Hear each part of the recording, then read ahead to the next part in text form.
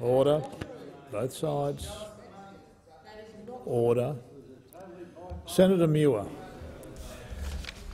Thank you, Mr President. My question is to the Minister representing the Minister for Justice, Senator Brandis.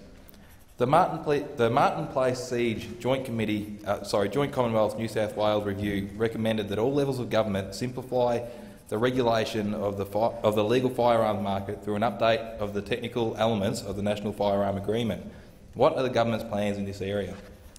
The Attorney-General representing the Minister for Justice, Senator Brandis. Thank you very much indeed, Senator Muir. That's a very important question. Obviously, the government is studying and will study all current and future reviews, whether the coronial inquiry, the departmental review, and other reviews that have been followed in the wake of the Martin Place siege.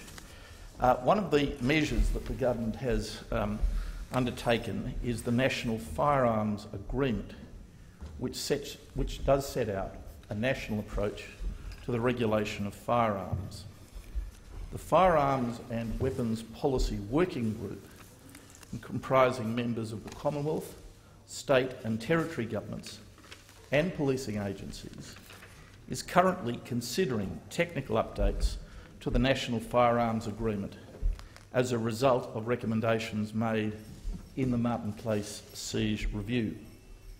Any recommended updates will aim to strengthen and streamline firearms regulation by addressing technological advancements and changes to the firearms market, which have occurred since the National Firearms Agreement in its initial form was signed in 1996.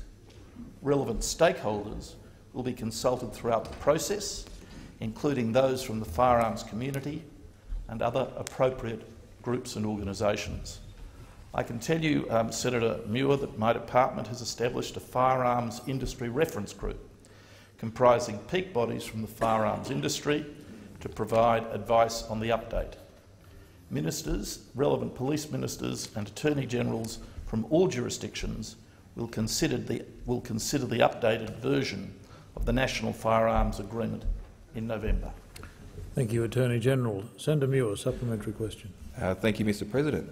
I refer you to the recent statements by Senator Fifield to the Senate in response to the notice of motion in relation to firearms on the 13th of August this year. Does the government intend to trigger a buyback of all lever-action shotguns with a magazine capacity of 5 rounds or more that are currently legally registered as a Category A firearm in Australia? Attorney-General. Well, Senator Muir, the Minister for Justice made some announcements in relation to that a couple of weeks ago, and the government does regard lever-action firearms as a serious problem, as a serious matter.